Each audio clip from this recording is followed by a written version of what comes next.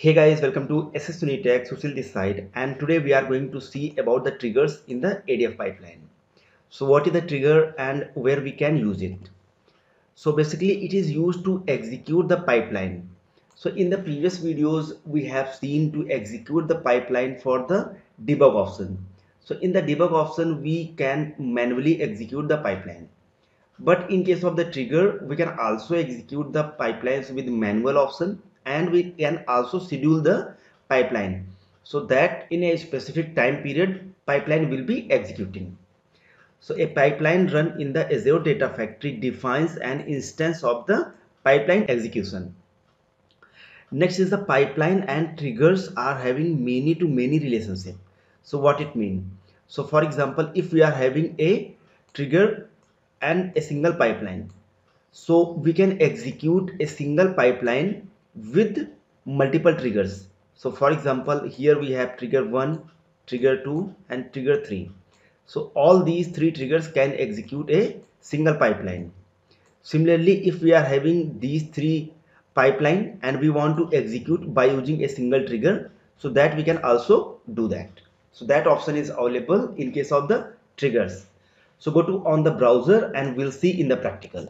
So here we are. If you have remember in the last videos, we have created this pipeline, that is copy data. If you haven't watched the video of the copy data activity, so I'll provide the link of that video in the description of this video, so you can watch the video before going forward. So here, as you can see in the top side, we are having this debug option. So we have used this debug option multiple times.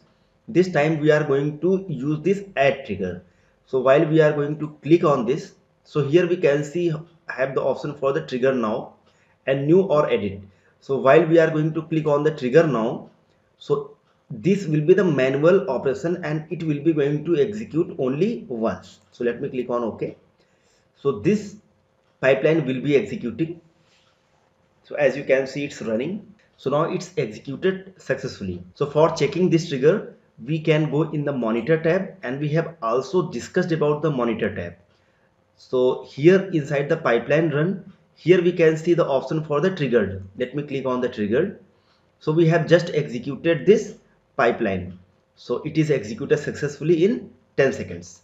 And here we can see the run start date and run end date. So all the information are available for the trigger execution. So this is the manual execution of the pipeline. We are having the multiple options while going to add the triggers. So let me go to the next slide and we'll see the types of the trigger. So here we can see the three types of the triggers. First is the schedule trigger, second is the tumbling window trigger, and third one is the event based trigger. So these three types of triggers available inside the ADF. So while we're talking about the schedule trigger, so a trigger that invoke the pipeline on the wall clock schedule. So what it means? So for example, if we want to execute our pipeline on the daily basis at 6 o'clock in the morning, so we can schedule the trigger on that pipeline, so it will be going to execute on the daily basis at 6 o'clock. So that is the schedule trigger. Second is the tumbling window trigger. So a trigger that operates on the periodic interval while also retain the state. So the tumbling window trigger and schedule triggers almost the same, but we are having some additional feature in the tumbling window trigger. It can be executed on the periodic interval, like every 24 hours we want to execute the trigger, and it will be going to start at 6 o'clock in the morning. So it will be going to execute on the daily basis, and it also retain the state. So if you haven't understand about this, so don't worry, I'll create a separate video for the schedule trigger and tumbling window trigger. In the event based trigger, so a trigger that responds to an event. So for example, if any file arrives on the blob storage, or if any table is created or inserted the data, so such type of events is happening, then after we just want to execute the trigger, so that option is also available under the event based trigger. So go to on the browser and we'll see about the types of the triggers. So here, as we can see, we have this option new or edit. So either we can create the trigger from here, or we can go in the manage tab, and inside the manage tab here we can see the option for the triggers. So we can also create the trigger from here. So let me click on this create.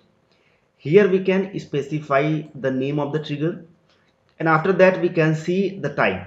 So first is the schedule trigger, second is the tumbling window, and after that storage event and custom event.